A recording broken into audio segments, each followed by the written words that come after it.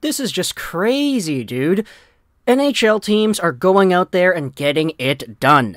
They saw the window, they saw the timeline, they saw everything expiring soon in terms of eligibility, and so now NHL teams have started to buy players out, and the list is staggering. We already saw Josh Bailey get placed on waivers for the purpose of a buyout yesterday after being acquired by the Chicago Blackhawks from the New York Islanders, but today we've got a few more names. It's Blake Wheeler, firstly, former captain of the Winnipeg Jets. You've got Matt Duchene on the Nashville Predators. You've got Kailer Yamamoto on the Oilers, and you even have Mike Riley on the Boston Bruins. So what I did was I pulled up a few tabs. I wanted to talk about these three guys here, Wheeler, Duchene, and Yamamoto.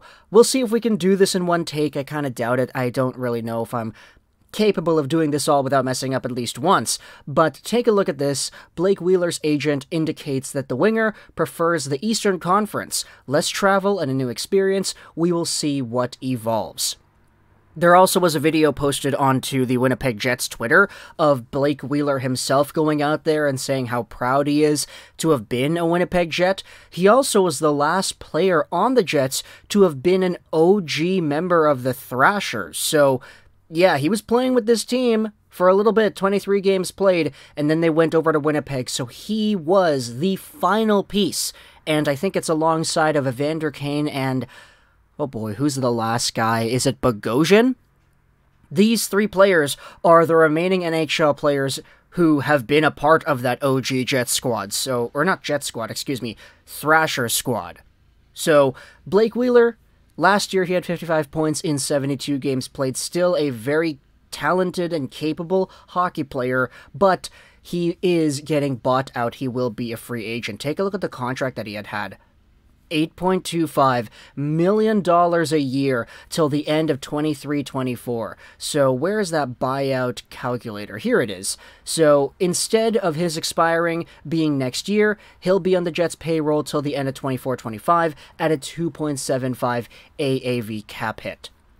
Not bad, honestly, considering what it is that you're saving if you are the Winnipeg Jets. But Blake Wheeler, of course, he is a lot older. He is 36 years old. This will be a veteran player available in the market for an Eastern Conference team to go out there and sign. Then you have yourselves a few more conversations as well, because Matt Duchene also got bought out. Here's what Pat Brisson says about his client. It's too early to tell where he's going to go. We'll absorb the market here and see how things are going to go. Duchene, a lot younger than Blake Wheeler. He's 32 years old, and he had himself 56 points in 71 games played. He had 40 goals last year as well, was over a point per game for the Predators, and now he'll be on the Nashville payroll till the end of 2028-2029 with a $1.5 million AAV for the last few years. Sorry, there's a lawnmower going on outside. I don't know if you can hear that. But it's interesting because Duchene's cap hit against the Predators' cap in 24-25 is going to be $5.5 million a year. You actually can't see that on the screen, but it's going to be a pretty beefy cap hit. And in 25-26, that cap hit against is $6.5 million a season. So really gnarly numbers right there for the Predators on their payroll, but they are coming out of a contract that would have seen Duchene making $8 million AAV till the end of 25-26. So they're saving a little bit. It's still pretty beefy when you take a look at what's going to be applied to their cap, but Matt Duchene is a 50-point guy who is going to be a free agent now. Speedy, quick, can score. We know what Duchene is all about. This will be a pretty good bargain for anybody that's able to pick him up for cheap. Then you have yourselves Kailer Yamamoto, recently acquired by the Detroit Red Wings for nothing. We made the video yesterday talking about how Yamamoto and Klim Kostin were both sent over to Detroit from Edmonton for future considerations.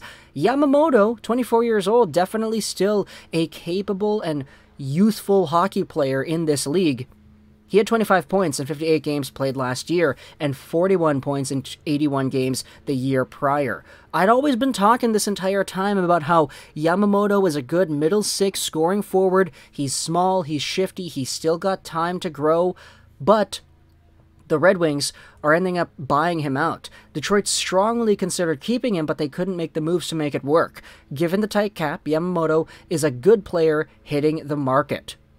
Take a look at the contract right here. He was signed on until the end of 23-24, making $3.1 million a year, so the contract is being bought out. It'll be on the Red Wings payroll till 24-25 at a $500,000 cap penalty. So it's really not that bad. You're saving about, what is that, $2.5 million for the next season's worth of play, but you're getting applied a tax of $500,000 the year after. So the Red Wings are saving some money here. It's just kind of intriguing to me how they weren't able to make everything work and keep this guy around. I honestly thought that Yamamoto at $3.1 million was a pretty good deal.